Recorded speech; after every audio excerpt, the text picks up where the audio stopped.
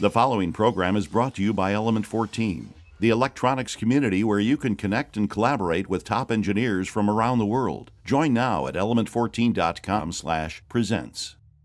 Hi, and welcome back to the Learning Circuit. We just learned about thermistors, which are basically just heat-activated variable resistors. Now, I was trying to think of a fun circuit project that uses a variable resistor, and I kept coming up blank until suddenly I woke in the middle of the night and eureka! I got a great idea. So follow along as I make an LED beating heart.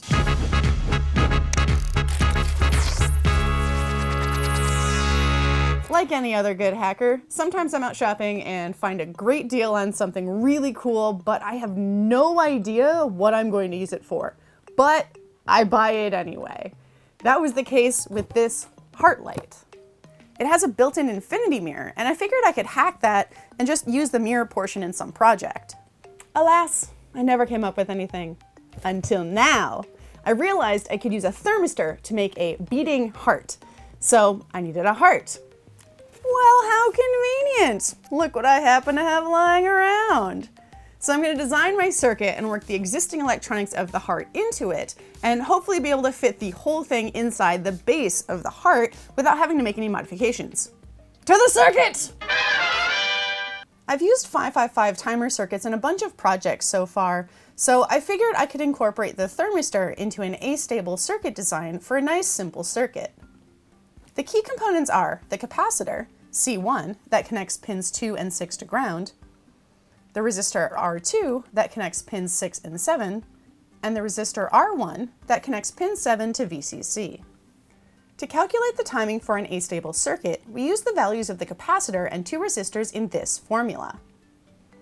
This will determine the wavelength of the square wave generated, and as you can see here, the high portion of the wave can be a different duration than the low portion. The original equation can be broken down like this to determine the durations of T1, the high signal timing, and T0, the low signal timing. Notice T1 adds the two resistances together, while T0 only factors the resistance value of R2. For the timing of the full wavelength to change, we want R2 to be the resistor that will change values. I'm using a 100 kilo ohm thermistor. Rather than just relying on the datasheet, I can physically check to see how much the thermistor resistance value changes in response to temperature. I can hook the thermistor up to my multimeter and see its value. Looks like at room temperature, it's almost 140 kilo ohms. If I heat the thermistor up with a lighter, you can see the resistance drop to about 50 to 60 kilo ohms, sometimes even lower. Ooh, that's getting real low. I almost got that down to 10 kilo ohms. And then if I put an ice pack on my thermistor, I should be able to get it back up above to what it was at room temperature.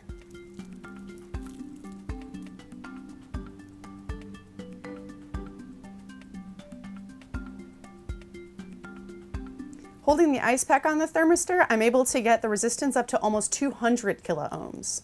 That's a really nice big jump.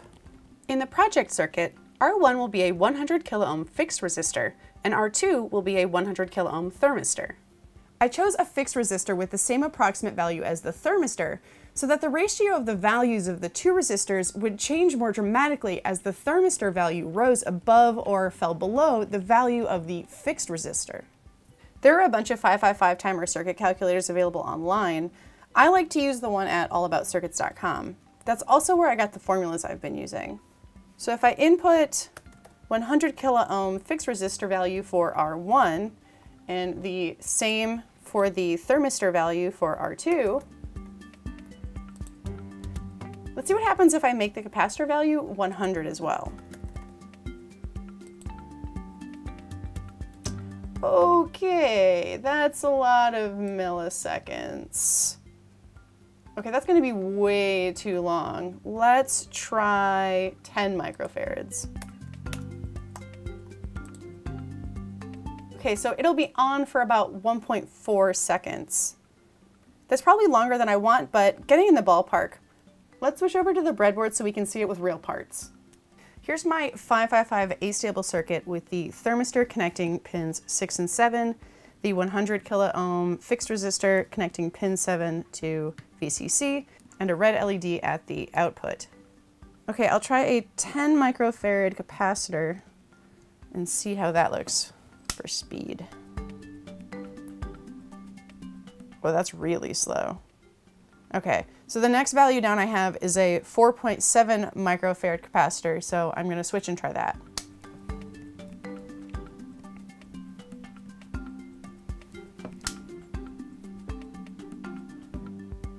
Oh, that's much better.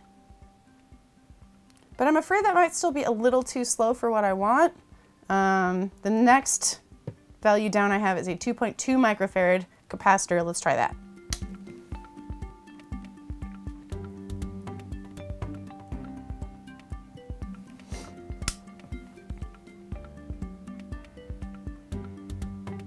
Okay, that's a nice blink. I think that'll be good. That way when it heats up and speeds up, it'll go really fast, and when it cools down, it'll be noticeably slower. So I think I'm gonna go with 2.2 microfarads. The Heart has a built-in 4.5 volt battery compartment and a handy power switch.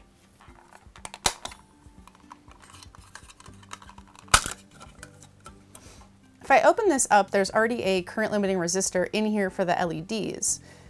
I think I'll just use that instead of adding my own. But since it's between the switch and the battery pack, I'll need to move it to the perf board. And looks like if I'm careful, I should be able to cut part of this out if I need to make room for my perf board. Perfect! The 555 timer can run off of 4.5 volts, but the 555 output voltage is a little bit less, closer to 4 volts. That should still be plenty to power the LEDs, so no problem there. Time to solder it up. Thankfully, the 555 circuit is pretty compact, so I can easily fit everything on here. I'll have wires for power and ground, with ground running to the switch and power to the battery pack. The red wire of the LEDs will run to pin 3, with the original resistor I moved onto the perf board. And the white wire of the LEDs gets connected to ground. Conveniently, there's already a small hole in the side of the Heart case. This is perfect because I realized I wanted the thermistor on the outside, so I can do my little lighter and ice pack trick to quickly change the temperature. The thermistor needs to be soldered to wires so it can be stuck through that hole. I need to make sure that the leads of the thermistor won't short. So I need to trim them down and solder shielded wire to them. Okay, I just tested out with my desktop power supply to make sure everything works, and I decided that the 2.2 microfarad capacitor was a little bit faster of a heartbeat that I wanted. So I actually went back and switched back to the 4.7 microfarad capacitor. I also needed to bend it over to make sure that I have a nice low clearance so that it fits in here quite nicely. So just gotta button it up, throw in some batteries, and then check out how it works.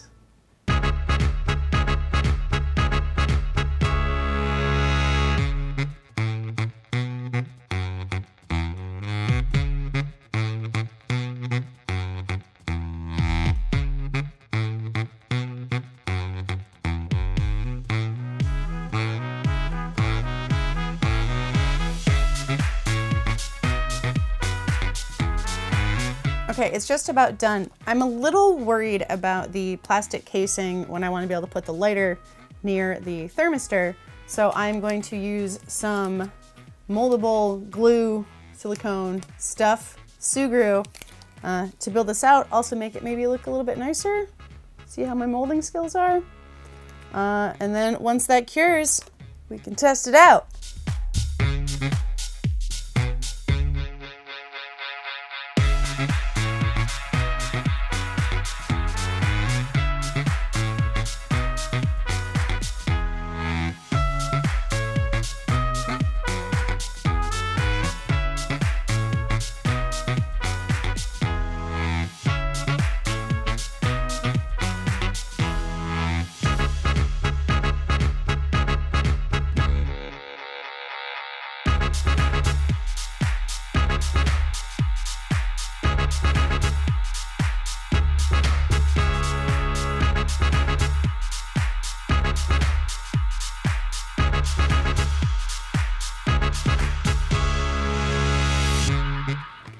I absolutely love how this project turned out.